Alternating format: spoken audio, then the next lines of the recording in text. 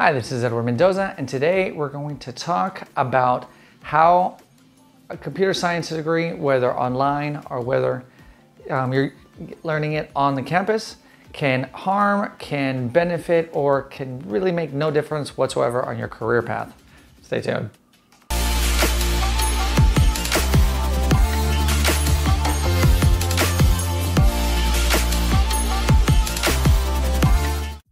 Chronos Matrix. Focus on what matters most. Visually keep your goals in check and create new goals so you can stay on schedule. Watch your daily, weekly, and monthly results to stay focused. Free time optimization app. I think the biggest difference that most people are going to see after getting the actual degree is obviously going to be the sense of accomplishment, right? A sense of like, I finished something that I started. It's a huge challenge because this is not an easy school. You're not going to meet any professor that's just going to help you out and get you out, get you through the course. It's going to be extremely rigorous, and ultimately, you're going to learn all the skills that you need on your actual job path. But here's one of the biggest problems that I kind of see that's already starting to happen to me. And I've noticed it with other students that they withdrew early. The more skills that you gain by taking these classes and just all the personal projects you're going to be working on, you're going to have certain business ideas that you really just need to get to as soon as possible. And if you're going to any kind of school, I mean, this was a real reason why Zuckerberg or Bill Gates dropped out of their universities when before they were finished. It's because it was such a sense of you had to be first of the market, right? It's like they had certain business opportunities that were presented to them. That's like, if they just kind of kept going through the school, they were going to miss out on those huge opportunities, and we probably wouldn't know them today, right? So I mean, I recommend if you're seeing some great opportunity that might go away, obviously education should come second, right? Because that's the whole point of getting the education from the beginning. It's to get a degree so you can get a better job. I personally just came from an angle of I just wanted to improve on what I was doing.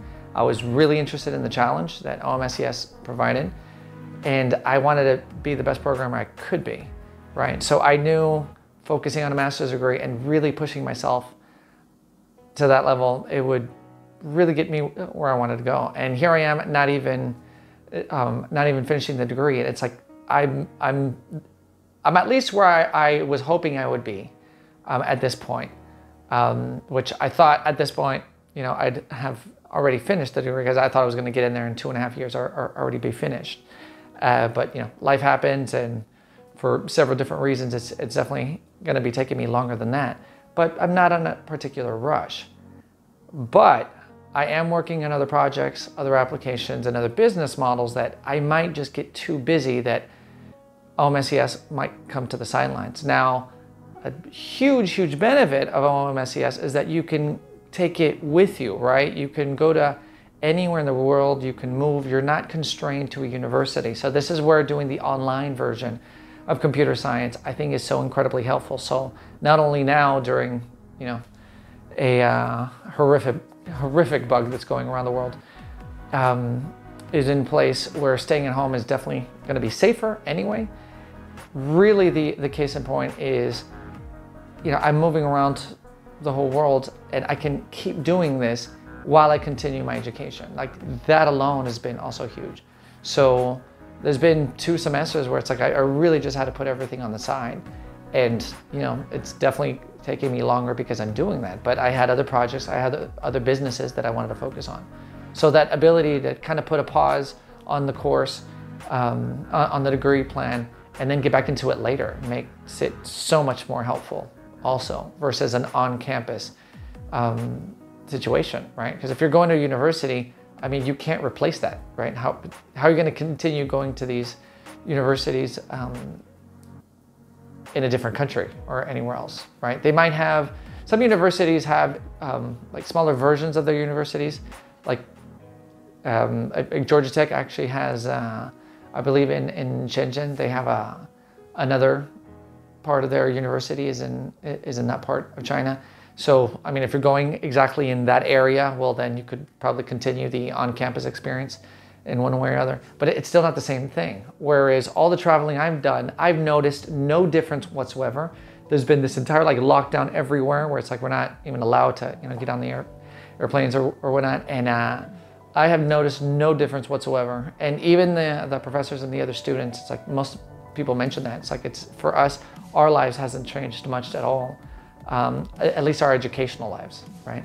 So that's a humongous benefit of doing the online education route. So everything has its pros and cons, and you know, you have to kind of work with what works with you best. But I really see any form of education, it is an opportunity cost as well, right? Because these are years that I could literally have been making much more money had I worked for other companies. Luckily, I'm already set up where I have, you know, my businesses, and I really didn't need the extra money. But I was willing to take that sacrifice where it's like, no, I'm going to sit down, really focus on this degree while working on some other projects, right? But I didn't have to put everything on hold as far as my work goes. And on semesters where I realized, okay, I have this great idea, I need to just, you know, focus on that, then I can put my education on pause.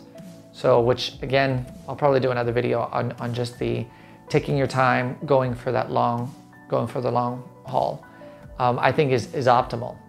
Unless you need to just pop it out quickly and, you know, you already have a business where just having the degree changes your life.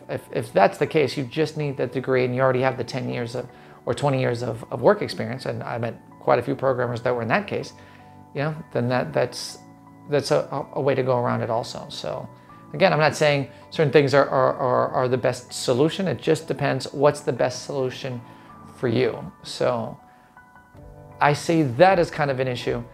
Another problem that I'm seeing with some students that are already finishing the degree is that since they were several years working on their master's, right after they got out of their undergraduate degree, they still don't have real world experiences as a programmer, as a web developer, as pretty much anything else, because they just spent the years going to getting their bachelor's, then they got out of the bachelor's and then went straight into the OMS program, and now that they've finished, now they're trying to get a job, and it's much harder because most of these companies are going to look for actual experience, like I mentioned earlier. So if you can do both, which that's the great part of OMSCS, right? Since you can take it with you, you can go to other parts of the country, other countries altogether, and get programming jobs or get more experience, in other ways while you're working on the degree. So that idea of just focusing on the degree, it's like I don't really recommend it, because then you get out and you're almost starting. You're not starting from scratch, and a lot of these big name companies will come. They're on the forums, and they're asking students who would be interested in getting hired for certain positions. That's something I see every semester. There's some big names in the tech industry that are looking for more people for certain positions. And Georgia Tech knows, it's like, well, they might lose some students that way, but it's either way, it's great motivation for all of us too, because then we see it's like, well, we're definitely going to be looking at getting jobs in some really good companies afterwards. But that's where I see it. It kind of might be interplay, at least initially. It might be kind of something in the middle, because if you'd spent the last 3 or 4 years actually working in industry, getting a job anywhere is going to be much easier than if you just have the degree in any university with absolutely no business experience. So that's why the best thing is to actually have both. If you have both, if you have industry experience, if you worked on projects, if you can show that you know what you're doing, and you have a master's degree in at a really high prestigious school like Georgia Tech, you just have so many more options available to you, right? So if you can do all of it, well, that would be the best, honestly. And I see all these different types of methods as very long-term kind of commitments, right? So if you can commit long-term, it's going to pay off. I mean, I wasn't even thinking of getting hired at another company. I was just thinking of how do I build my own software, my own games, my own apps, building better automated scripts and whatnot. And I've already taken out so many other ideas just because you're forced to. Basically, you're kind of doing your own research in many ways, right? You're working on your own and you're figuring out how to solve your own problems. So you'll get to a point really where you know with where you're at how much more effort you need to put in to get to the level that you want to be, right? It's like after enough years, you kind of have a very good idea. Okay, based on what I wanted to do here, that's enough. I can just work, or I still need to learn more and still need to practice more. So there's some areas where I know it's like, okay, now I'm good. I can just develop. I can just program. And others where I'm like, no, it's still going to take me some more time, and I have to get much more theory. Which again, that's why I built my focusing app to kind of help me see where I'm at and stay on target. So. Anyway, hope that helps a bit. Let me know, give me any comments if there's anything on the connected to OMS that you'd like to know more about, and I'll see you in the next one.